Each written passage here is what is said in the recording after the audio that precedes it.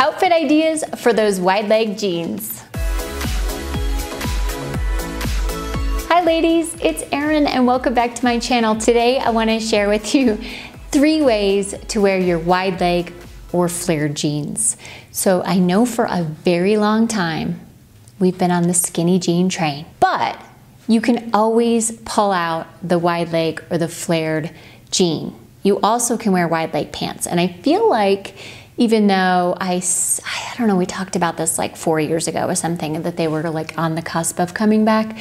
But I feel like now, since there are so many wide leg trouser options, that the jeans are becoming a little bit more prevalent. I happen to love skinny jeans, but I know not everybody does. And they do tend to make a curvy woman look even curvier. So if you have bigger hips, butt and thighs, the skinny jean will definitely accentuate that, which if you want that, great. If you don't, the wide leg or flare jean is an awesome option to balance out hips, butt, and thighs. The question is, how do you wear them?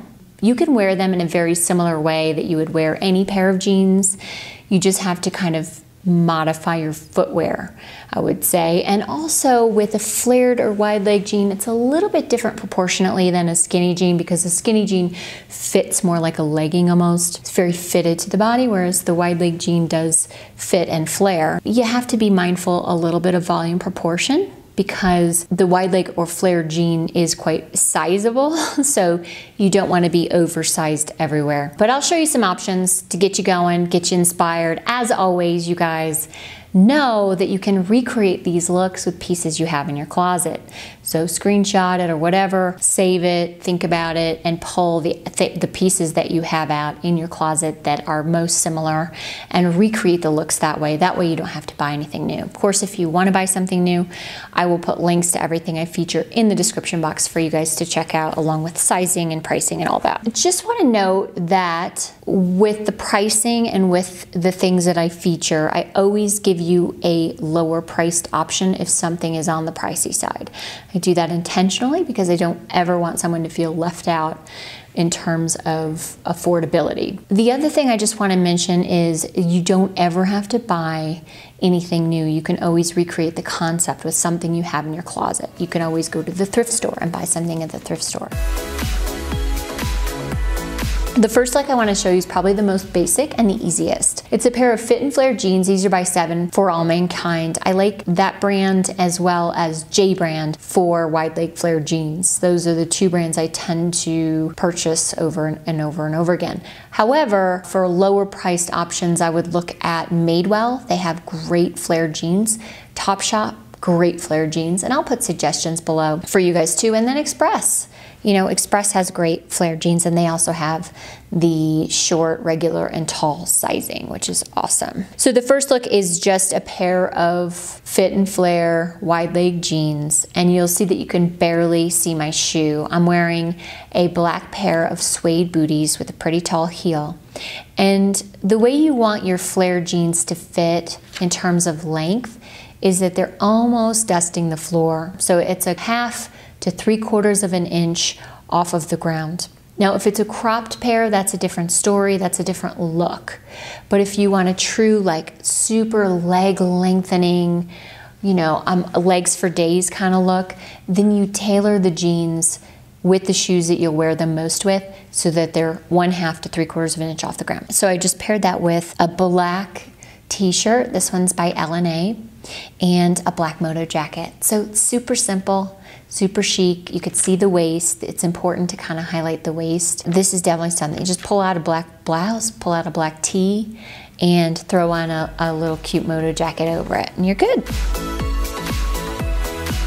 The next look I wanted to show you is something that highlights the waist a bit more, and I said I would mention that.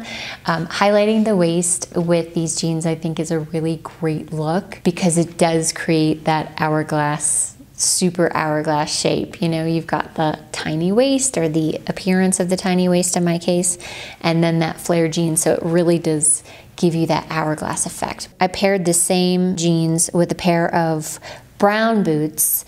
Again, the jeans are almost dusting the floor, so I'm selecting boots and shoes based on the height of the heel versus the length of the jean. And then with the wide leg jean, it's always best to pick something that has either an almond toe or a pointed toe.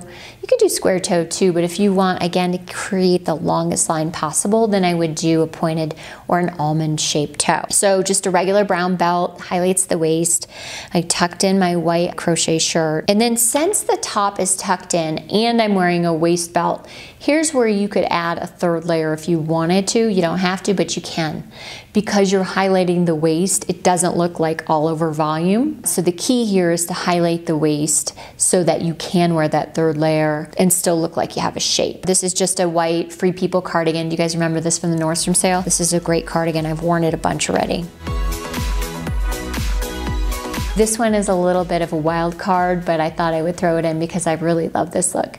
So it's the wide leg jean. It's the same boots that I featured with the first look, the black suede booties with the almond toe. And then I put a black cashmere pashmina poncho over a t-shirt or whatever shirt you want really, because the poncho's covering it up. But you know, there's where you think like, oh, if I want to take off this poncho, does the shirt underneath hold up on its own? But you throw on your poncho and then you add a belt bag. So we're not all over volume. The belt bag cinches the waist, creates the hourglass shape. This is great too if you have a little bit of a tummy and you want to cover up that tummy, but you still want to highlight a waist.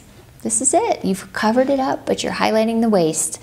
And you're comfortable, and you're warm, and you're fashionable, and you're like ready to whatever. Okay, so those are the 3 looks I wanted to share with you for your flare jeans. I will put options for flare jeans below in the description box for every budget.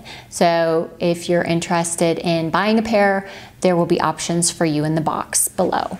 And to get to that box, I know some of you have messaged me that you're not sure like how to get to the box. All you do is click on show more and then you'll see it. When looking for your flare jean or your wide leg jean, I would go high rise on this because the beauty of these jeans is that they do create that look of legs for days. If you go with a higher rise option, not only is it gonna like suck in anything going on here, it also will make your legs look a mile long. And who doesn't want that? I would definitely look for a high rise pair. I would look for one that's fitted all the way through to the knee and then flaring from the knee down to the floor. Okay, so do let me know if you guys have any questions at all. Don't forget to subscribe to my channel. I will put the playlist with all of the Wear It 3-Way videos. I'm amassing quite a few of them now, so I'll put that right here for you guys to check out. If you haven't caught those already, there's a bunch. Thank you guys so much for watching. I will see you next time. Bye.